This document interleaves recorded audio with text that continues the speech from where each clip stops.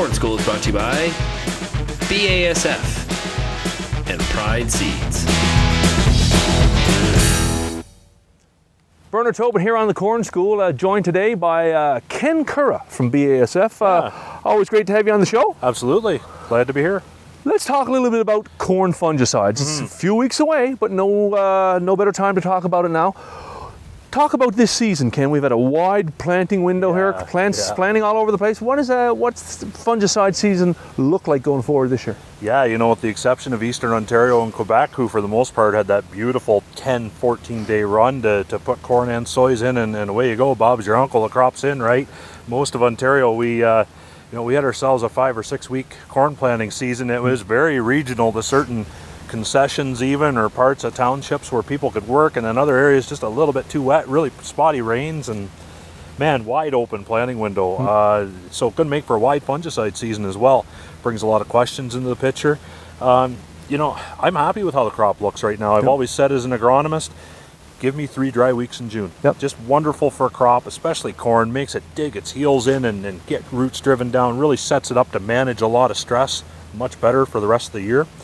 Corn crop, you know, this is a beautiful stand of V8 corn we're standing in right now.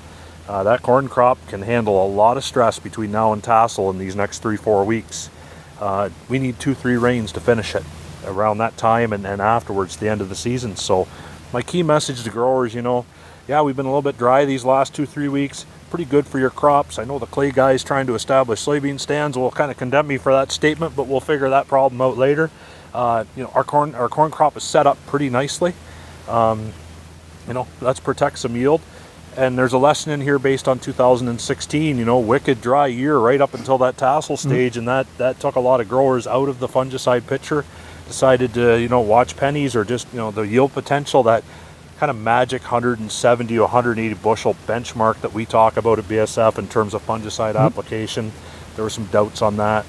You know, I always say never give up on a well-managed grass crop like corn or wheat. They just seem, if you manage them, they respond for you more often than not. So we have a lot to talk about in fungicide this year. We've been using fungicides for 10 years now. I mean, the math has been done. You know, what's the payback? What's the ROI? Yeah, from a BASF perspective, we see that positive ROI occur in about 80% or better of fields, you know, with one of our strobiluron fungicides. That's generally at the tassel stage. So VT stage, first tassel to full tassel is really what we promote. So, you know, well-managed corn, fungicide really fits in, as we say about all well-managed crops. Hey, let's talk about timing. We've got to get out in the fields, got to do some scouting. We got a western bean cutworm to consider, a lot of considerations. Talk about timing. Yeah, there's a lot going on now in tassel stage corn, right? We talk about the strobiluron fungicides for that plant health, disease suppression, and protecting yield, right? We talk about fungicides protecting yield. They're not some magic juice that creates more yield. They protect the potential you've already laid down in you know, a nice looking corn crop, you know, V8 stage corn crop like the one we're standing in. Now you bring the group 3 fungicides, the azoles, into the picture for vomitoxin and dawn reduction in corn. And then the third purpose, you know, the insecticide pass for western bean cutworm should pressure merit it. So there's a lot going on, and tends to be a little bit of confusion at that stage on how all those management options fit together. So from a timing perspective, how do we fit them together? What do we consider? Yep. So first of all, the strobiluron pass, so any of those fungicides, you know, best timing really is from first tassel to full tassel. Pretty wide window, right? Now we pin it down to the western bean cutworm pass. We look at Tracy Bowdy's information. You know, Tracy's done a great job of putting together the scouting regimen and developing thresholds for western bean cutworm.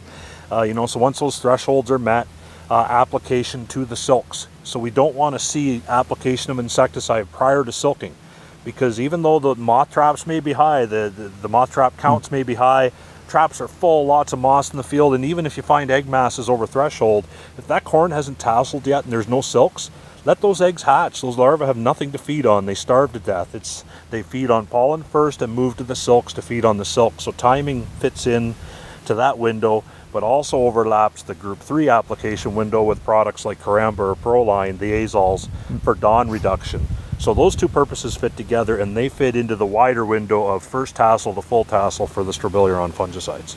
Let's talk about multiple modes of action. This conversation we have in herbicides all the time, but that's becoming a part of the fungicide conversation. We have to have that conversation in fungicides. You know, we've seen the pitfalls of relying on single mode of action. in the same field or in the same management system year after year when it comes to herbicide resistance and weed control. We need to talk about that in fungicides now.